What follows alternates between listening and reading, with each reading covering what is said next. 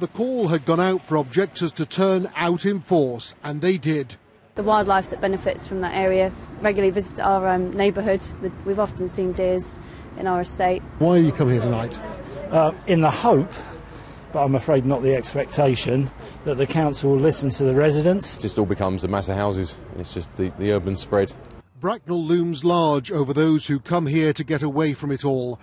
Now this green gap was under threat. The council's motive for wishing to destroy a protected greenfield site remains at best difficult to pin down. Public support for those petitioning to keep the bulldozers off the land was clear. But as the votes piled up, it was obvious to protesters listening on speakers in reception. Councillor Berger.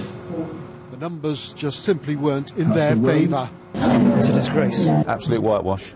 Absolute whitewash. Oh, disgusting. Absolutely outrageous. Council bosses had insisted this was just a technical motion, something to start the removal of a minor legal obstacle to development plans already approved. Just as people would have been upset when their homes were built, after a while they got used to them, and hopefully that'll be the case with the people that were upset this evening.